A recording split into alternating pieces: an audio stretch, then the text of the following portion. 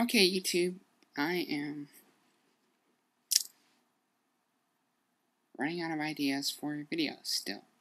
So I need you to give me something new to do.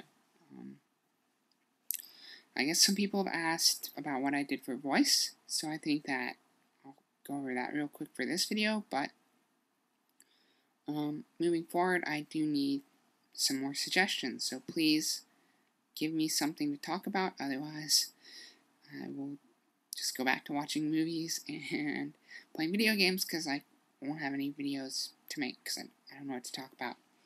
But to show you some things that I went over with my speech therapist, I'm not going to leave those papers there, because they reflect light on me. But the first was articulation differences between men and women. And so you can see right here, maybe pause or do a screenshot. There we go, nice and centered. Just all sorts of differences. And so some of them it says like women have a slower speaking rate, and I wasn't really aware of that. Like if you watch, maybe it's younger girls who talk really fast, or maybe it's because I grew up in North Carolina where everybody talks really slow. But yeah, like those are things I noticed. Pitch variance is something I guess maybe you do notice. Gliding up at the end of a sentence, so finishing almost like a question rather than a statement.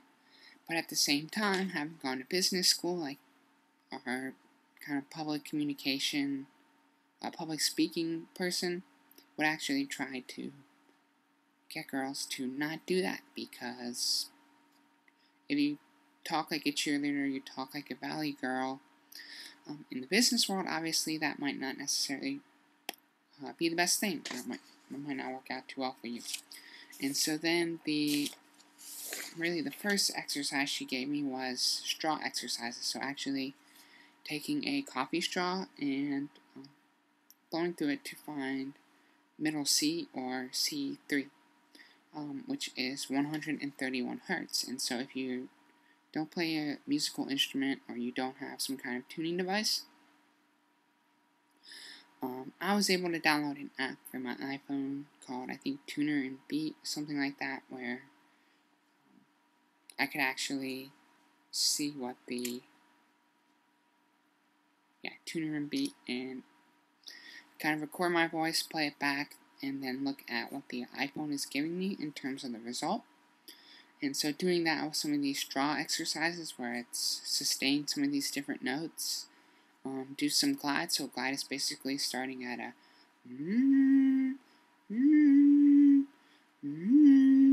going from sort of the lower note to the higher note, but keeping in mind that for me, my goal was to really get to more of an androgynous place, because I started at G2, which is 100 hertz, and to get to more androgyny, it was getting to 131 hertz for C3, because that's really the low end of, I guess, the ambiguous range, as my therapist called it, between 131 and 175. So between C3 and F3, if you have a piano or musical instrument, if you're that kind of inclined. And then obviously anything above F3 starts to get into the female range.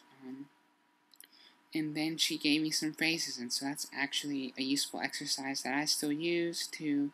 Lily, no, don't go anywhere. She's gonna pee on the floor. Shit. I use that to actually calibrate. So maybe on a Monday, maybe on a Tuesday, maybe on a Wednesday, maybe on a Thursday. And so if I've had a long night, long day, like too much coffee, too much soda, that's something that's really useful to kind of help me get back to where I need to be. That plus the glides. Like, so sometimes before a phone interview or something like that, I will actually sit there and do a couple of glides to try to recalibrate. And I'll be right back, because I need to make sure she doesn't pee on the carpet. Okay, so we're back. She was good. She didn't go pee anywhere, which she wasn't supposed to. So yeah, so those were the first two things we went over, and I think that was the first lesson, because I'm pretty sure we only did two, maybe.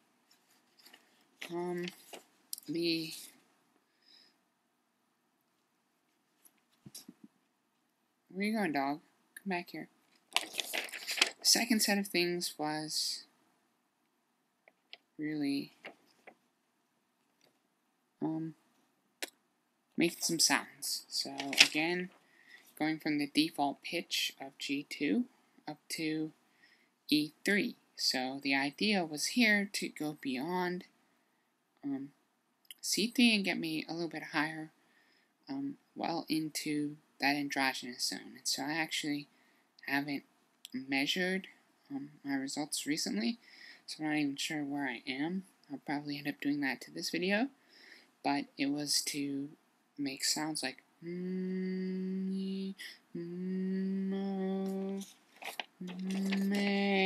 you can see right up there at the top of the list, and then try going from the hum into a single word starting with M. So money, mother, milk, and it's kind of really weird, so I hated doing the exercises where anybody was around, which was everywhere while I was in business school. So yeah, and so then the final thing was reading some sentences, concentrating on the feeling of an open throat throughout, and through every vowel sound. I'm sorry. Ron dashed through the rain, and wrapped a sash around her waist, and really just trying to, at this point, put a full sentence together. So I don't think it probably really matters too much what sentence you use. Just really, honestly, the biggest thing is practice. And so for me, that was making these videos, watching them, and saying, oh my god, no, that segment won't work because my voice sounds awful,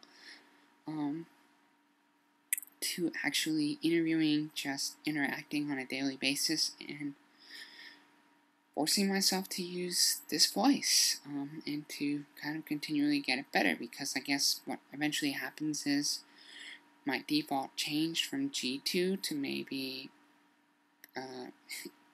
that's sad that I don't even know what comes next, A3, B3, like it goes to C3, then it's where it is now, and it kind of fluctuates a little bit, like it breaks, it warbles or wobbles, whatever, but overall it's way better than it was before. On the phone now, I don't worry about being misgendered by somebody who knows they're talking to me, whereas in the past, people, regardless of what name they saw on my resume, even my new name, they would assume that I was a boy with a girl's name. Now they don't do that anymore, so it has improved.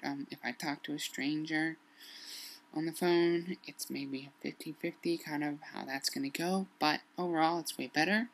And so, you know, identify kind of, I guess, in summary, identify what your base is, set a goal initially if you're pretty deep in that 130 to 170 like androgynous range, get there, and then work on going from there to more feminine, I think. And there are lots of tutorials on YouTube that are probably way better than what you just saw here, where people can talk a little bit more about some of the things that I didn't understand, like if you swallow, like try to put your voice box back at the highest point where it is when you swallow, and then speak that way.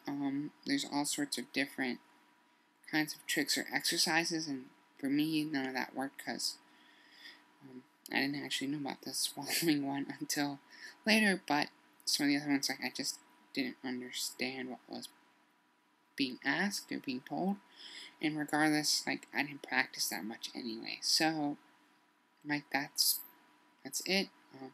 Leave me ideas for another video, please, so I don't have to make kind of a boring tutorial one like this again. But yeah, I think I'll make sure that she's actually behaving.